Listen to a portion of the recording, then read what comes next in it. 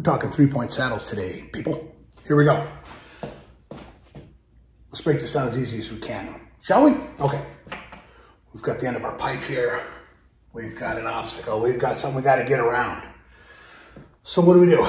Well, we want to do a 3-point saddle. If we had multiple pipes, we'd do 4-point because a 4-point saddle is a lot wider.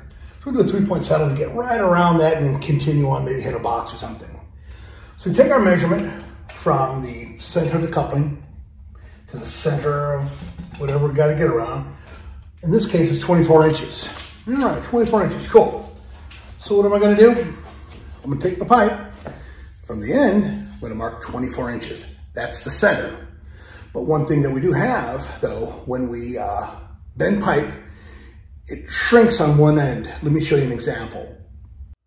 Okay, we're not talking shrinkage like when you get out of the pool or when you've been shooting whiskey all night long, that kind of shrinkage. We're talking about like when your dad's going to crack you in the ass. He'd warn you first with the belt. Well, what he did, he was teaching you electrical or physics. So we're going to bend that pipe up 45 and see that end comes back out. We've got to make up that distance of the 45-degree bend. Easy enough. On a 45-degree bend, we've got to equal that on both sides to make up for it. We made a 45-degree bend. Well, where are other bends going to be? That's a good question. And instead of the end, I'm going to show you on the blackboard our take-ups, our multipliers, and our shrinkage.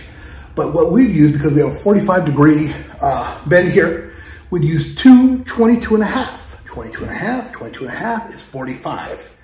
So the multiplier for a 22.5-degree bend, we're going to go over that, let's say 3 inches. Multiplier is 2.5, so that would be a 7.5 inch, am I right? Yeah, 7.5 inch mark. So that's where our other mark would be, because it's 22.5 times 3, it'd bring us to 7.5, okay?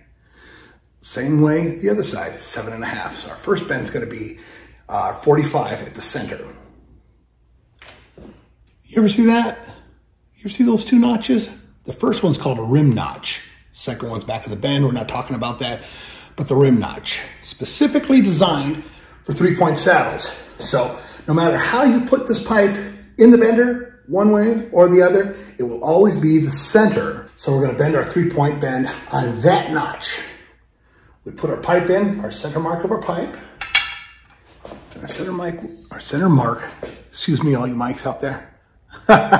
And we would make it parallel. The bottom of this pipe would be parallel with that 45 degrees. So we'll have a perfect 45-degree center point. I'll show you.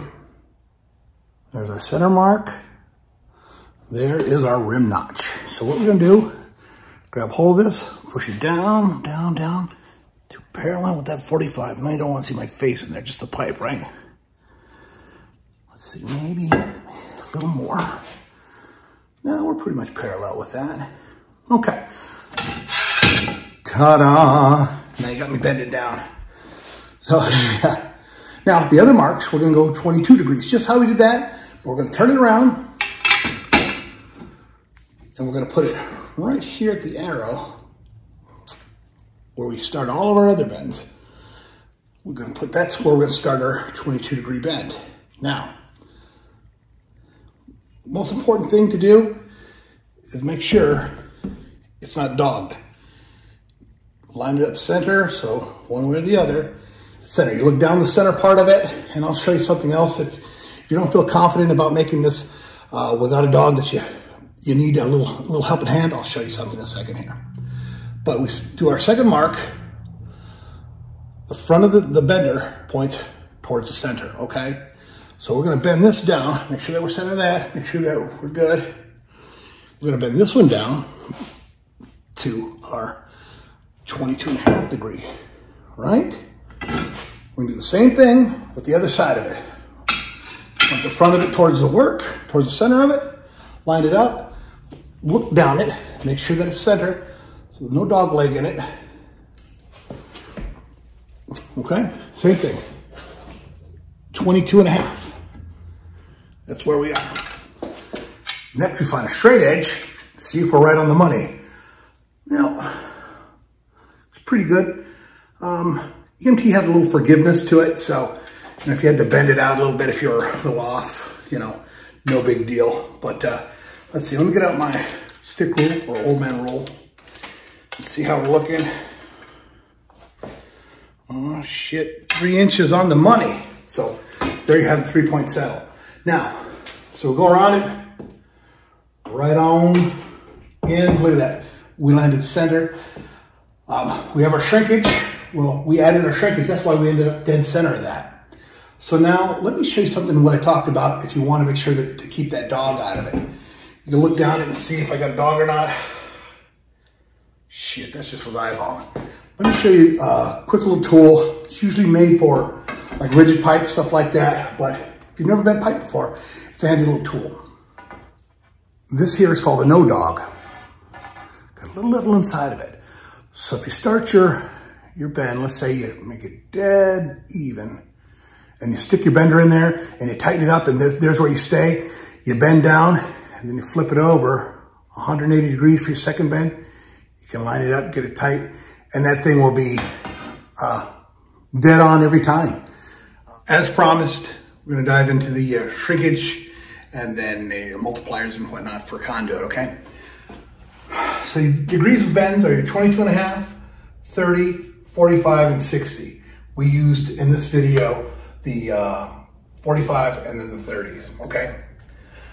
Or I'm sorry, 45 and the 22.5s. 22.5, 2 of them make 45.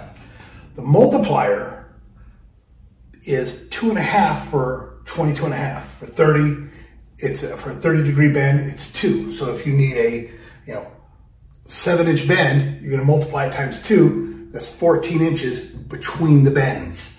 That's what the 45, however long your bends are gonna be, like for an offset, between the bends would be 45, or I'm sorry, 1.4 times the length of your offset, okay? Again, if you want a 7-inch offset from the bottom of it to the ground, 7 times 1.4, those would be your multipliers.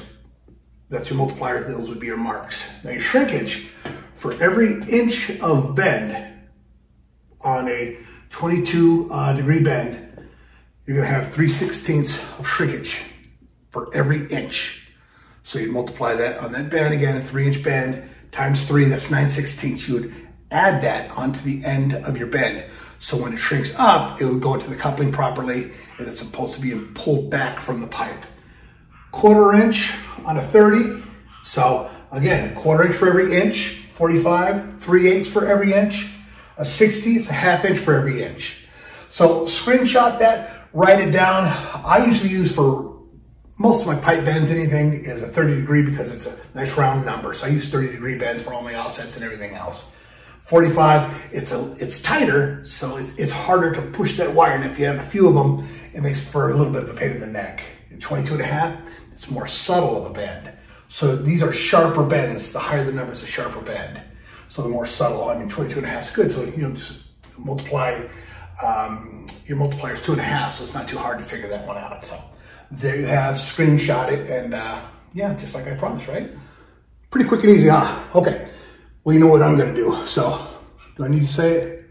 Taco time. Thanks for watching. Subscribe, like, hit that thing. All right, thank you all.